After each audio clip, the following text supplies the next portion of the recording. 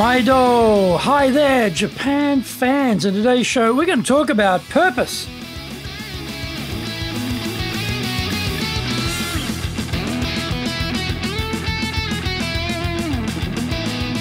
Present, master shimashou. This is the fourth year of the Presentation Japan series podcast. We're beaming around the world to you from sunny Minato-ku in Tokyo. I'm your host, Dr. Greg Story, your corporate coaching and training guy, committed to your success, the president of Dale Carnegie Training Tokyo, Japan, and best-selling author, Japan Sales Mastery, Japan Business Mastery, and my new book, Japan Presentations Mastery, is now released. All are available on Amazon. Through this podcast, I want to help you become a better speaker who is clear, confident, persuasive, and highly influential at those around you. Don't forget to subscribe and share this podcast with your family, friends, and colleagues. We are not being sponsored by Libsyn, but we value your privacy, which is why we have our podcast hosted by Libsyn, who, unlike many other podcast hosts, have a strict policy that does not allow access to your private information by anyone. Here is our daily podcast lineup on iTunes. Mondays, the Cutting Edge Japan Business Show. Tuesdays, the Presentations Japan series. Every second Tuesday, the Business Tatsujin no Oshie Show.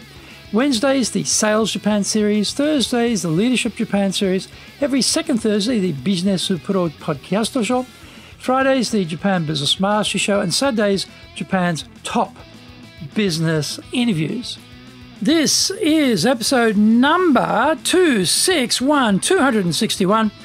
Today we're talking about the purpose of our presentation. Before we tackle the purpose of our presentation, we need to understand who is in our audience. We covered this in episode number 260, so please go back and review that episode if you haven't already heard it. Basically, don't put pen to paper or start assembling a slide deck until you are crystal clear on who is going to be in the audience. Once we know what level to frame the content, we can get started on the next step, and that is being very clear on the purpose of the talk. Perhaps there's an internal presentation, an all-hands meeting, a town hall, a regular weekly report on your division or section's numbers, the update on the marketing spend results, etc. It could be for an external audience drawn from your industry, a speech to the Chamber of Commerce, a benkyokai or study group, a public gathering, etc. There are 4 things to consider regarding the type of talk we give. Number 1, inform. This is a very common structure for internal and industry presentations. These are often rich data and deep insight talks. We will have statistics, expert opinion, the latest research findings. We have our finger on the pulse of the industry trends and what our company's outcomes have been. We want to provide value to the audience, and so we try to bring something to them which they didn't know or hadn't thought about. These types of public talks will often have titles such as the top 5 things regarding X, the latest research results on Y, etc. There will be detailed case studies from the front line that cast light on what is and isn't working. The question is which data and how much. We have to be careful because we can quickly become data dump junkies. We are always tending to cram too much information into the talk, and this can dilute the impact of the messages. Choosing what to keep and what not to use can be very difficult, but we must be disciplined. Always go for the gold and leave the silver and bronze to question time as reserve power. Find out more. We come back from the break.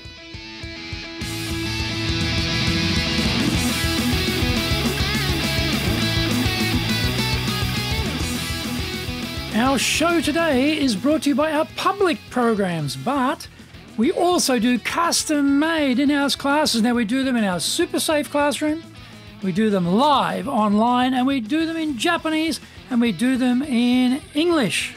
Today's show is brought to you by, on the 28th of October, we're doing time management. On the 4th and 5th of November, high impact presentations. On the 11th of November, we're doing successful public speaking.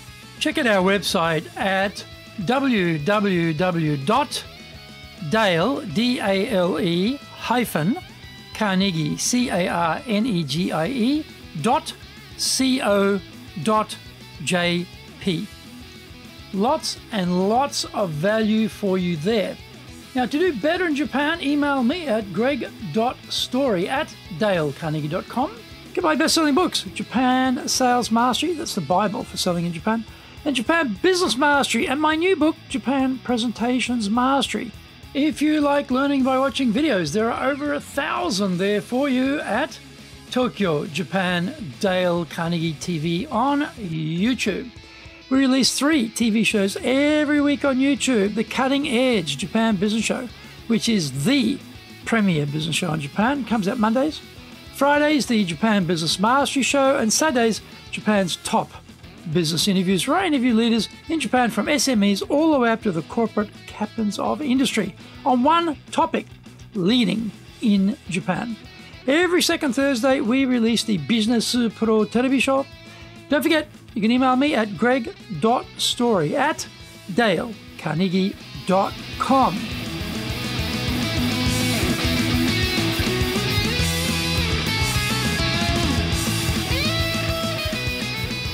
Welcome back. Number 2, convince or impress. As speakers, we often think the task is selling our message. I'm sure you've had this experience. You toddle off to hear a talk, and the speaker is a dud. They are completely hopeless and can either barely string 2 words together, or they read the text or the screen to us, or even worse, they do both. Subconsciously, we have now extended this buffoonery to the entire organization and developed a lack of confidence in this entire group. We are musing that if this is who they put forward to the wider public, they must all be stupid. And so how can you trust a company like that? Remember, every time we stand up to speak, we are also selling ourselves and, by extension, our section, division, or company. We must believe that what we are sharing is important. We want our audience to think that too. Sadly, audiences today are living in the age of distraction and the era of cynicism. So as presenters, we have to work super hard to overcome both. We need to be excellent presenters, really professional presenters. Plus, we also have to prove what we're saying is true. We have to show the value. We have to emphasize the importance of our message. Number 3, persuade or inspire to action. This is a particular skill always needed by leaders. We may have a message which we think is very important, and we want our audience to benefit from it. To do so, they need to change what they're doing now or start doing something new. We want to get them to take some specific action.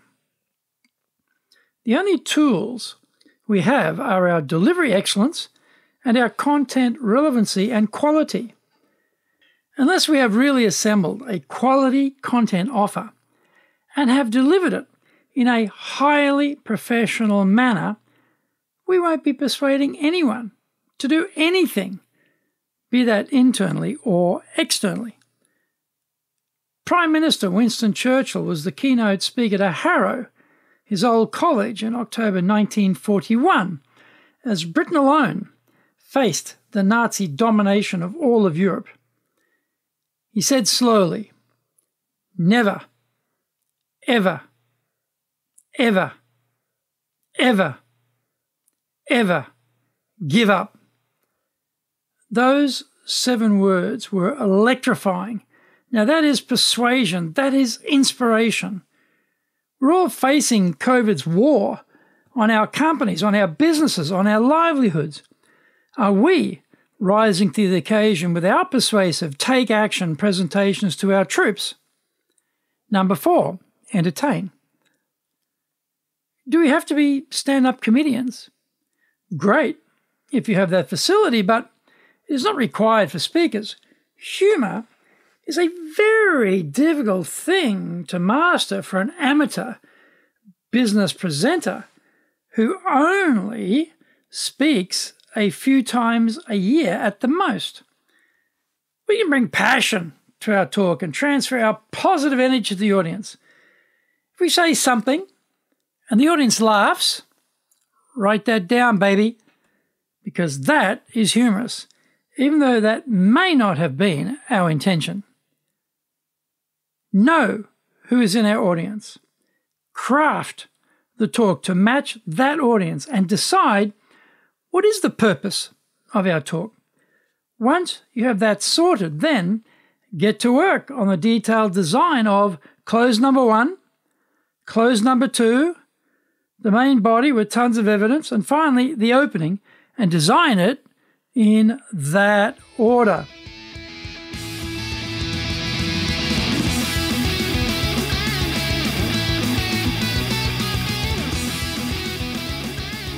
Thank you for joining the Presentations Japan series. If you got value from today's show, spread the love around and share it with your family, friends, and colleagues. Don't forget to subscribe and share this podcast.